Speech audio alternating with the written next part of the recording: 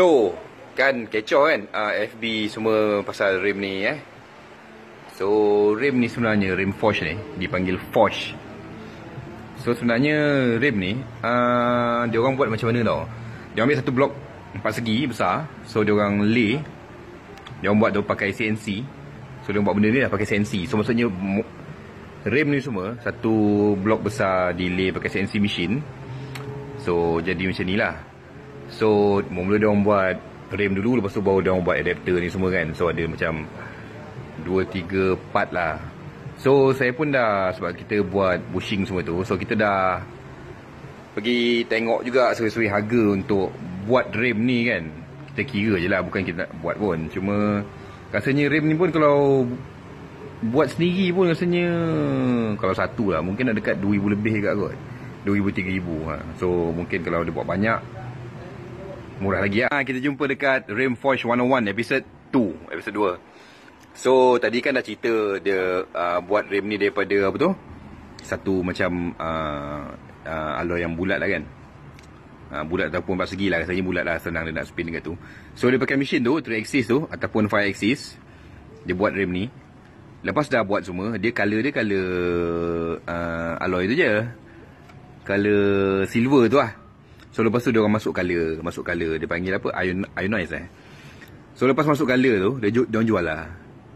So cost untuk buat color tu, yang orange ke biru ni ke, so macam-macam color lah. Saya pernah tengok lebih 10 color lah, biru, hitam apa semua. So memang boleh buat lah.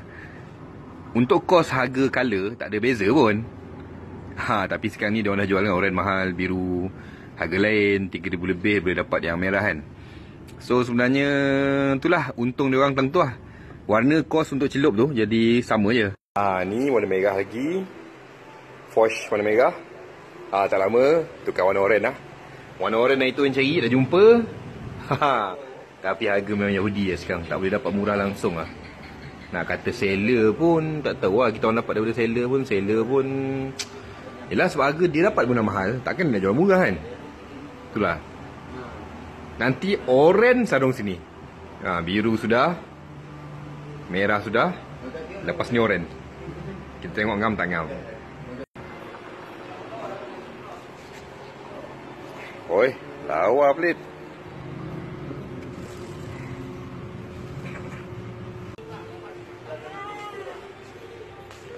Mana lah nak pergi ni, kocik-kocik ni.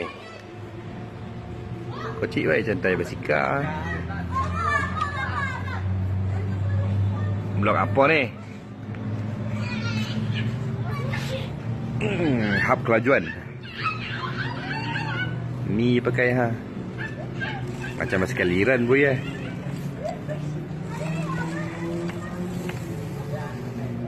JMA. Yeah. Cantai basikal boy. Ni plate ke apa? Ya Allah, kocik plate.